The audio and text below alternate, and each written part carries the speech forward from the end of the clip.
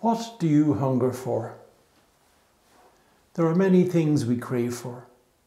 Friendship, to be loved, financial stability, to be happy.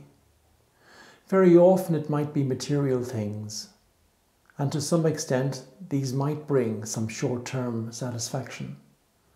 But the hunger resurfaces. What do you really hunger for? St. Augustine said, "O Lord, our hearts are restless until they rest in Thee." Jesus assures us that He is the bread of life.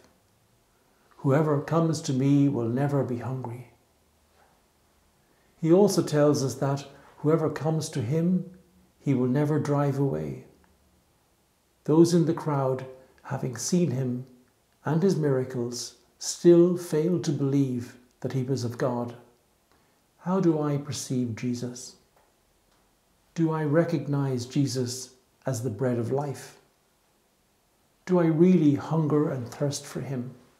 Do I place my total trust in Him? Can I pray now, Lord Jesus, I place my life in your hands. I surrender all my being, all my freedom into your hands. Do with me whatever you will.